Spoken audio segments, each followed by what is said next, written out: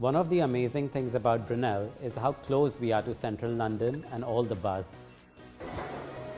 I happen to work part-time at one of the most popular restaurants down in King's Cross. Hi, how are you? Welcome to the show. I chose to live off campus. I live literally 3 minutes walk away from Brunel. I found my accommodation very easily using one of the number of apps available, and the university is always there to support you through your journey. A big part of the academic excellence at Brunel is how many students from around the world you meet. In my course, I've made friends from everywhere, and I get to learn how they do things back home, what they want to do with their life after Brunel, and that really helps me get a sense of direction as well.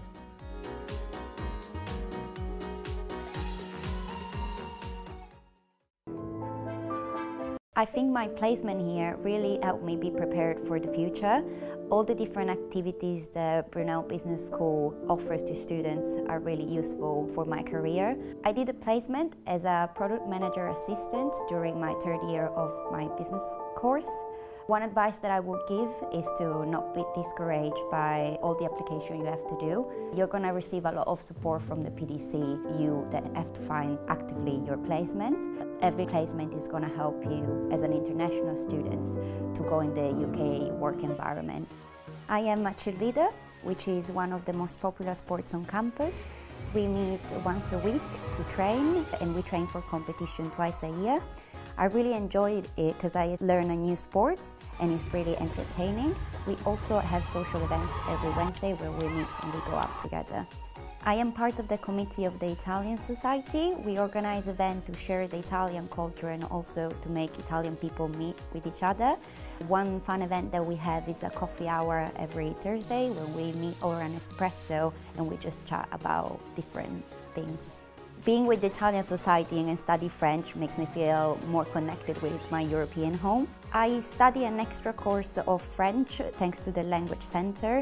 It's a free course that the university provides. At the end of the course, you receive a certificate. I really feel that as a European student, I am welcomed at Brunel.